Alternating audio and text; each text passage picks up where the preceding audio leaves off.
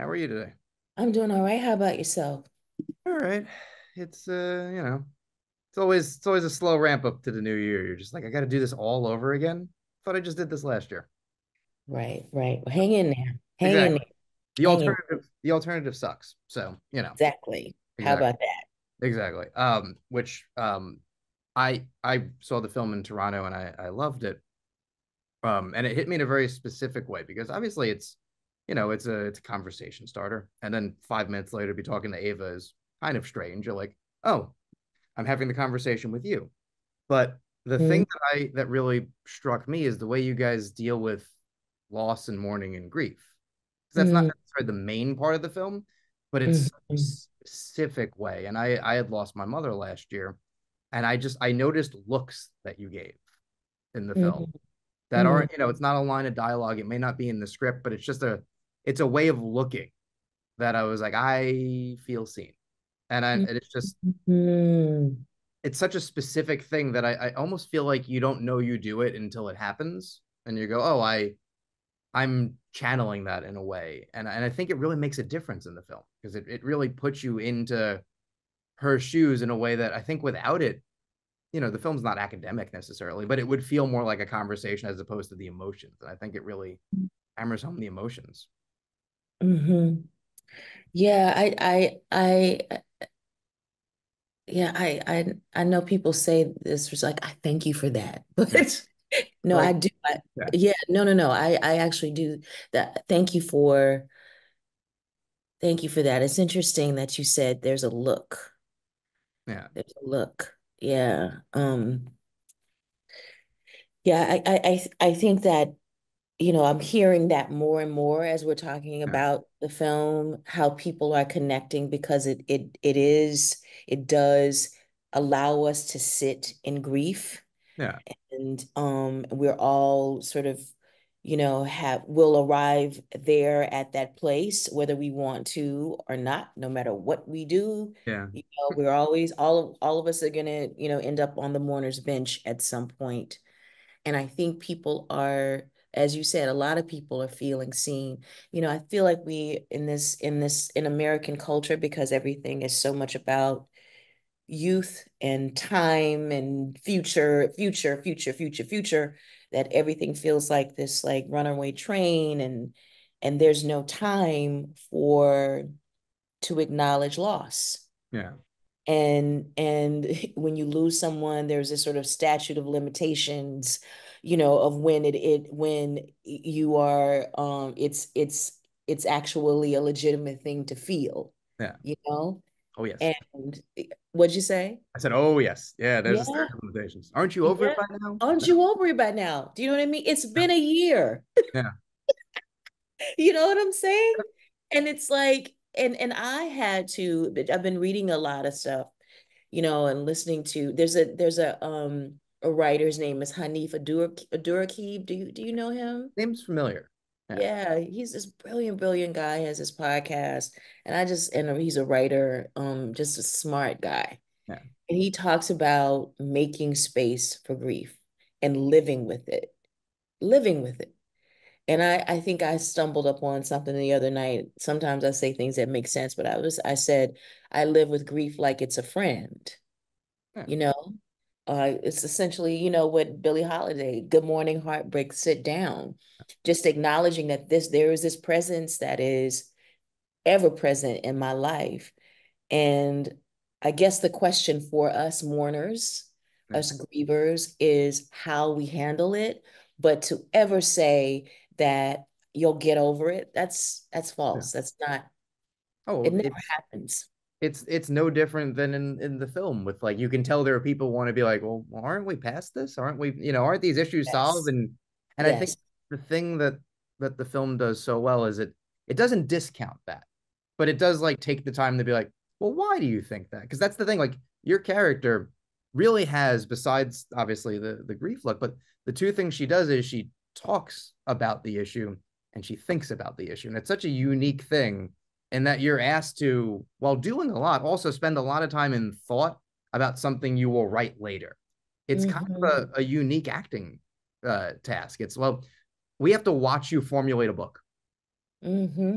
Figure Mm-hmm. that out. You're like, oh, Yeah, that would be right. easy. Great. Sure. Right. Yeah, it is it's another kind of character work, Yeah. that I embraced as character work. Yeah. And it was sometimes very frustrating because I couldn't lean on things that I usually lean on to do roles, to do my work.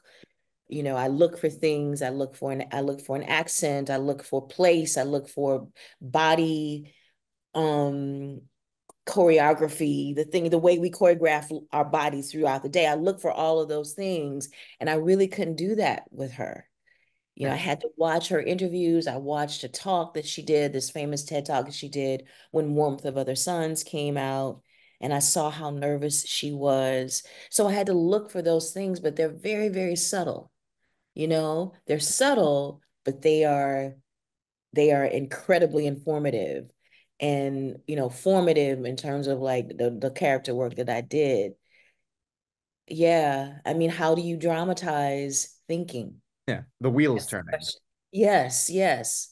Yeah, and when one of my first conversations with Ava, we talked about the possibility of portraying the interior life of someone. Yeah. And you see that often in, other kinds of films, probably maybe foreign films a lot, Yeah. French films to be Yeah. specific. Sit and Um, smoke a cigarette and think about things for 9 hours. yes, yes, yes, Yeah. yes, yes, yes. And they're Fixate like, them. yeah, this is a story right Yeah. here, boldly. Yeah. But we don't necessarily give that space to our what we do. Yeah. And I thought that was really exciting. That was exciting to me to try to make work. Oh yeah. Occasionally you just yell at her and go, couldn't you have just adapted the book? That would have been easier for everyone. But no, it's true that you're watching it and you're watching someone formulate a thesis. And Mm, that's such a unique thing. It's like we were joking about the French film. Oh, nothing's happening here. No, everything's happening. Like in a way, everything is happening to her and she's having these conversations and there's never an answer is the thing. Every time there's a sort of centerpiece debate, you could almost at TIFF you can kind of see people like lean forward in their seat like, oh, we're gonna solve this problem now. It's like, no, but we're gonna address it and we're gonna find out, well, why does this person feel the way they feel? And while nothing is solved, you do leave those debates kind of feeling like the other person also is thinking, whether it's yeah. the dinner table conversation or even Nick Offerman in the basement. You kind of leave like these people are going to think about what she said like after she leaves, and that's kind of the impact she's leaving throughout the film. It's like the snail trail of like, well, maybe there's another way, and Mhm. that's kind of the audience goal. Also, it's such a sort of sly way of making a film that I'm sure you guys are aware of while making it, but you never kind of know if it works until it comes out. Yeah, and I think Ava would hear that and go, "Oh, good." You Yeah, know what I mean? Like, "Oh, cool." I don't think that we necessarily set out with that intention, and I wasn't aware of that as I'm doing it. The great thing about Ava, as so many great things about her as a director, is that so much of what you see of me is me experience doing it in real yeah, time. I'm not recreating something. When you see me walking across that intersection in India, you're seeing Aunjanue Ellis walking across yeah, that intersection where traffic is coming in so many different directions at the same time, and I'm scared out of my mind. And there was just a camera there catching it. I'm having these conversations in India with, real Dalit people, yeah. and I'm hearing what they're telling me in real time and responding to what they say because they're so brilliant. I'm getting this new information while I'm being filmed. Yeah, because how could you not take that in? How's Yes. that not more interesting than planning it out? And even to the walking across the street. I've been to India. It is terrifying.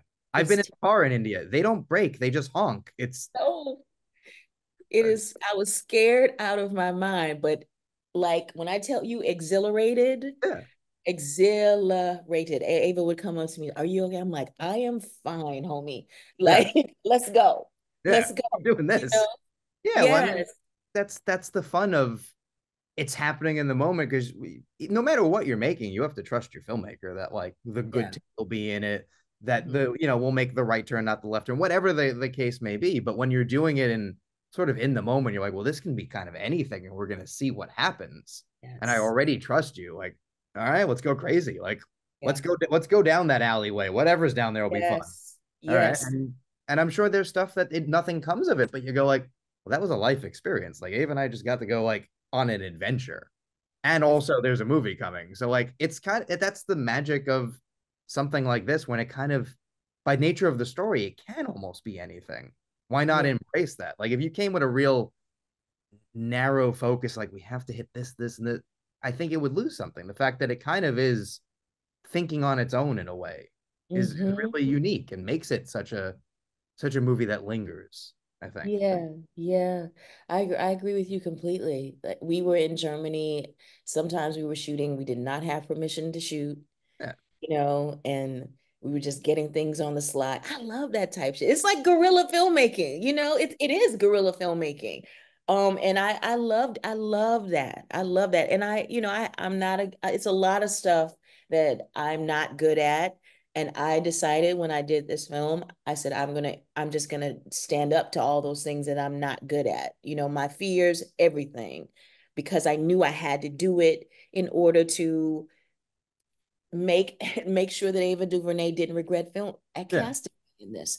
I knew I had to do it in order to. I believe so much in Ms. Wilkerson, so much in what she wrote, that I had to do that in order to honor her as best I could. And you said something a couple minutes ago about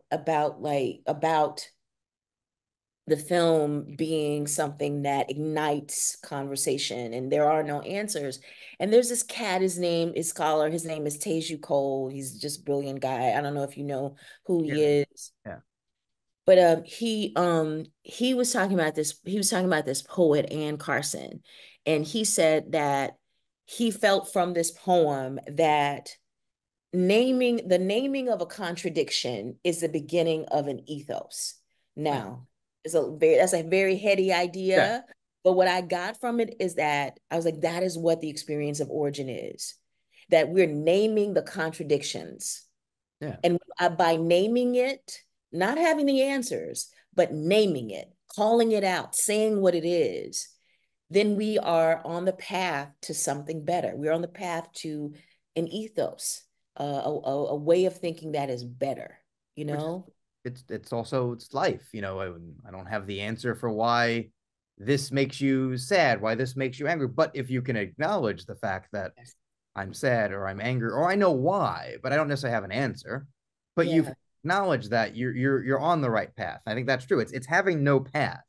And yeah, the film falls into that too. Like if the film doesn't know what it wants to say, it says nothing. But if you're saying something, you don't have to have the answer. But if you're starting a conversation, you may just spark something in someone's head who will one day have the answer. And like, how great is that? Like someone will eventually have an answer to something, and it didn't magically appear. But I think that's sort of the magic of a movie. What it can inspire people. Every filmmaker had a movie they watched when they went, that's the thing I want. Every actor, like, yeah, I want to do that for the rest of my life. And it wasn't necessarily that they knew that moment was going to be it. And that movie didn't know it was going to be it or that performance, but it clicks. It starts a conversation that goes on the rest of someone's life. yes, exactly, And I exactly. think as we wrap up, I think the film will sort of do that because it is kind of unfortunately timeless, but like in a world where there are answers, it's such an amazing time capsule of when we were figuring it out in a way where like when one person was like, well, why aren't we actually talking about this? And I'm going to Mhm. figure out maybe how we can talk about this. And the movie kind of leaves on it almost like is a college class where it ends on okay, discuss. Like Ava like dismisses class. No, Yes, discuss. yes, Like figure it out. Papers due on. yes, yes, It's kind of exactly. it's kind of amazing that that's what it's doing in a world where that's not really what we make anymore. And I love Hmm. that and I love that you're in it. Thank you. Oh, Thank you it's my so pleasure. much. Thank you for doing this. All right. I appreciate you. Thank you. Have a good rest of your day, You okay? too. Take All care. right. Okay, Awesome. bye. Bye.